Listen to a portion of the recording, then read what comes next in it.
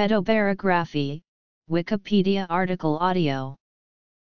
Pedobarography is the study of pressure fields acting between the plantar surface of the foot and a supporting surface. Used most often for biomechanical analysis of gait and posture, pedobarography is employed in a wide range of applications including sports biomechanics and gait biometrics. The term pedobarography is derived from the Latin, pedes, referring to the foot, and the Greek, baros meaning weight and also pressure. History. Hardware. Data analysis. Clinical use. Terminology. Review articles. Normative data. The first documented pedobarographic study was published in 1882 and used rubber and ink to record foot pressures.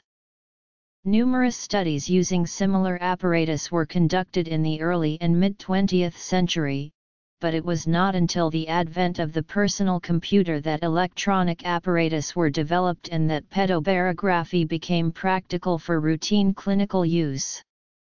It is now used widely to assess and correct a variety of biomechanical and neuropathic disorders.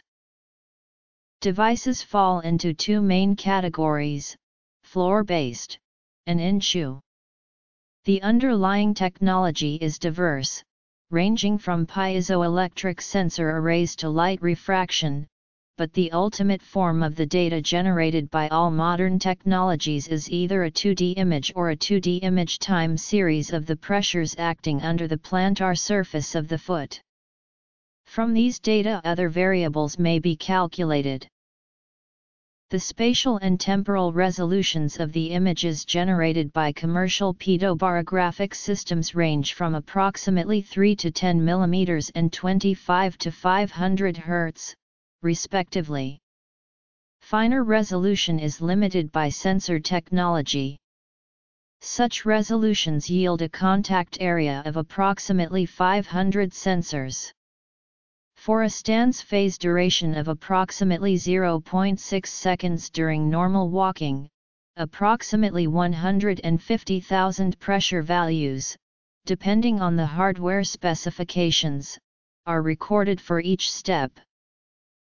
To deal with the large volume of data contained in each pedobarographic record, traditional analyses reduce the data to a more manageable size in 3 stages: produce anatomical or regional masks, extract regional data, and run statistical tests.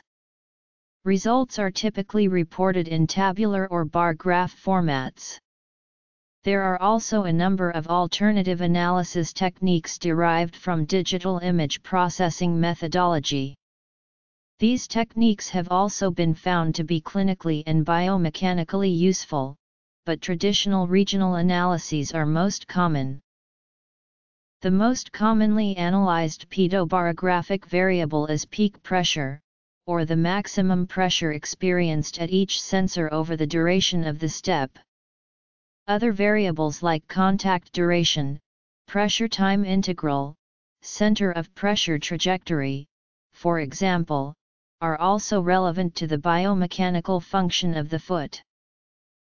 The most widely researched clinical application of pedobarography is diabetic foot ulceration, a condition which can lead to amputation in extreme cases but for which even mild to moderate cases are associated with substantial healthcare expenditure.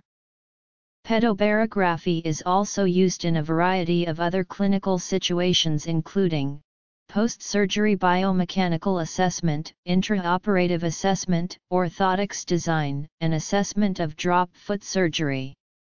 In addition to clinical applications, pedobarography continues to be used in the laboratory to understand the mechanisms governing human gait and posture. International Foot and Ankle Biomechanics Community.